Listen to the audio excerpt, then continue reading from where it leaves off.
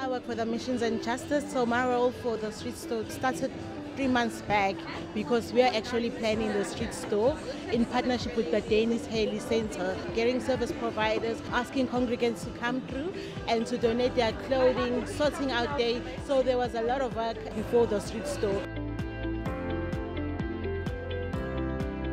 Let's pray for the individuals who've been queuing, many of them all night. They're excited, they're hopeful, but they're also people who have suffered, who have faced pain and rejection. We pray that God will bless all who come to us today and hold them in God's loving hand. I just love to be able to come down, to be out of a bubble that seems like everything's okay, and to use a word which sounds strange, but to see that poverty is alive and to see where our humanity needs to be. It just reminds me that there's a lot of work that still needs to be done within society, within our lives.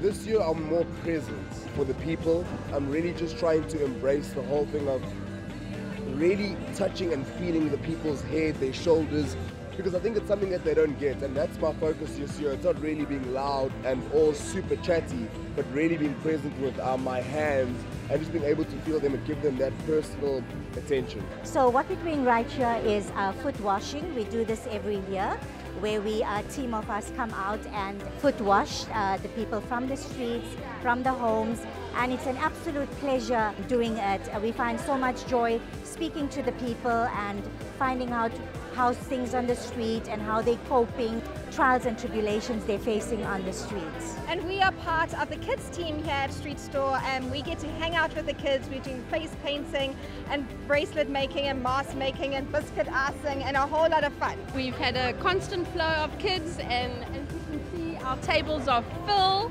and the kids are just having such fun doing all the activities. I am a personal shopper today, so I'm assisting people from the gate to actually have a personalized shopping experience.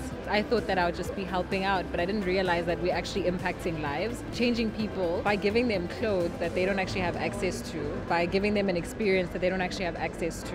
Trust me, if you attend a street store or a First Saturday, it makes a difference within your heart first. So let the difference start within you. Let Jesus transform you from the inside out.